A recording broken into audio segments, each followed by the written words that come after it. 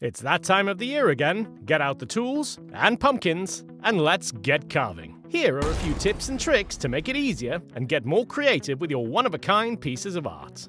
First off, cut the bottom, not the top. Not only will this make getting a candle or light into the pumpkin easier, but most of the guts will be pulled out with it, so you'll only have to give your pumpkin a quick scrape on the inside. And if you're scooping the goop, grab an ice cream scoop from the kitchen to make the cleaning process simpler and more effective. Use some dry erase markers rather than Sharpies when drawing on your design.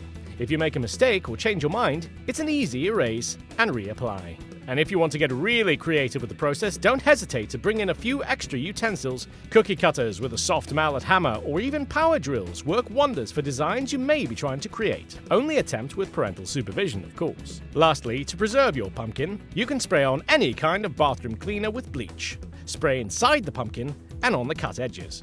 If you're looking for a little extra from your pumpkin, sprinkle a little cinnamon inside the top. When you light it up, it will smell delicious. Impress those trick-or-treaters with your best pumpkin yet this season.